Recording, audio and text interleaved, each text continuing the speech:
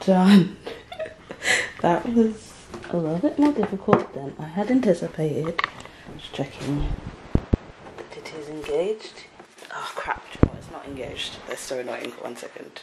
Okay, I took it quickly apart. Literally took me 10 seconds. I just took the 2 legs out.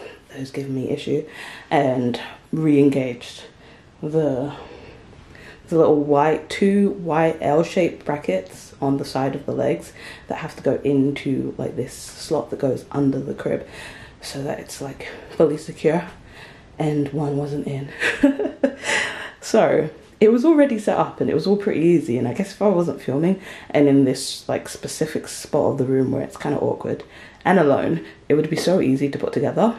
It was just because where I had to make sure that L brackets were engaged, and then really it would have been ideal to have all of the 4 pieces, the 4 leg pieces on the, see, it's this thing that was the issue. Putting this on, that took all my energy. But if they were all on at the same time and then just slid in, it'd be fine. And if it was engaged properly and the legs were apart like they should have been, it would have been like a 2-minute setup max. But I did not do it that way, and I learned the hard way very fast that I messed up. These are the straps that tie it to the bed, which you strap them around the bed, around your bed, and you strap it to this and strap it to the crib, and it's secure so that the baby is not going nowhere. But I don't know if we'll use them, we'll see. We have a king size bed, I'm sure it'll fit around it, but I don't know if we'll need it necessarily, so I'll give it a try. I'll see when I put this next to the bed, which we have to move a little bit so it fits. But shall we see how it pulls down? That might be something to see. I'm gonna set you back up so I can pull it down and see how that works. Read the instructions first. Okay, seems pretty easy. It just seems like you just pull the zips down. So I'm just gonna do it.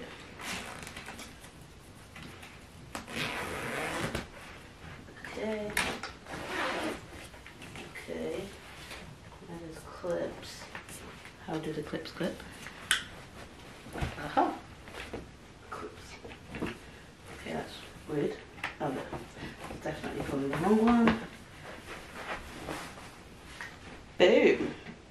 Well, that was easy. So it literally just comes down like that and sits against the bed, which is awesome. Cool. I'm like, why does it look like this could be oh, for cleaning? I was like, why does it look like it could be detached? But yeah, it's for cleaning, so just it sits like that, and then you have the baby next to you. And that's how we're gonna probably have it, up against our bed with the side down, and it goes different heights, which I haven't even tried yet after the struggle of getting the basket thing, what is that called? Can't remember. That thing on. So let's try and see how much height we get. Okay. So we're at 1. That's a 3. Oh, steady, steady. And that's a 6. I don't know if you can see how high up that is. That's pretty high. Actually got to check and see what level our bed is. But yeah, that is the Tutti Bambini Cozee in oak and charcoal, and I'm very excited to get this in our room. I think it's going to match our bed like identically, which is hilarious and great. I'm going to see how that is next to the bed so I can get used to it and figure out the spacing we need for it as well, which would be a good thing to do. And is that even? Nope. I was like, doesn't look even. There we go. Now that's an even 6 on both ends, which comes up to, I'm 5'4" 3/4", so there. But yeah, I'm sure I'll do an in-depth review later on once we actually have used it. But that's just kind of the unboxing for now and the setup.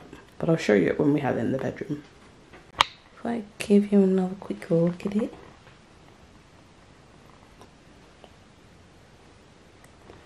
Looks pretty good. Super cute. I can't believe there's gonna be a baby in there, like 7 weeks. Oh boy, that's a scary thought. And a cute thought. Oh, I did not finish putting it together. Forgot one important piece of the puzzle.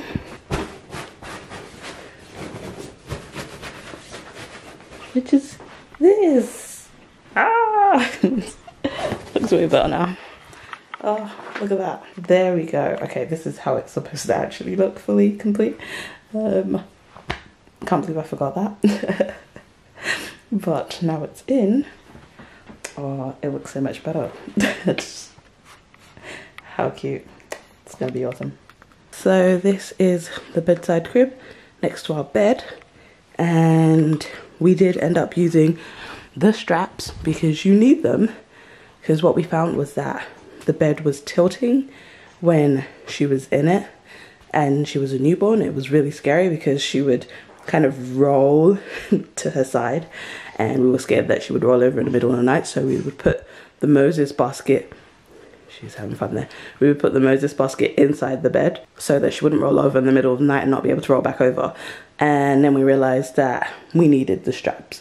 So the straps kind of stop it from doing that. But without it, because I think of the weight of the, what's this called? This bar that comes down, I think that kind of drags it onto an angle.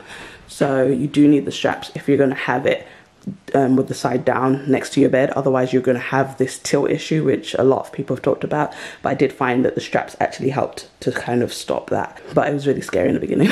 So it made me kind of paranoid. So yeah, we did have the Moses basket inside of the bedside crib before we were like, okay, she's good enough to not roll in the night and get stuck there. Now she just rolls for comfort and she'll just roll over in the middle of the night, but she can easily roll back over, and so it's fine. As I guessed, it was a perfect match to the bed. It's like almost identical, which is great. And we never used that bottom basket ever. ever. It's literally got a massage thing under it, a back massager underneath it. That's it. Because we have this. So it didn't make any sense to use it, just because this is way easier, because when you're lying down on the bed, reaching down there is kind of impossible. So if you have it away from the bed, it would make more sense. But seeing as we don't have it away from the bed, we just use this. Okay, boo, mama's gonna feed you. But yeah, it's been great. We've loved it. She loves it. And soon she'll be moving into her big cot in a couple of months, maybe even less. We're starting to transition her into naps over there, so she gets used to it. But yeah, we really enjoyed it and have found it to work really well, to be honest, for what we need. We've never traveled with it, so I don't know how well it travels, but I know it's really easy to pack up because you basically just unhinge this bottom bit. My bottom socks. You basically just take off the tray and then you pull the legs apart and then it goes flat. And then you then you flip the legs onto it. It's like very simple. But thank you guys for watching. I hope you found this useful. Let me know down below how you found yours and if you have this rolling issue. We've loved it, other than that initial scared rolling part. It's been great. So we'll see you guys next time for another video. Bye bye.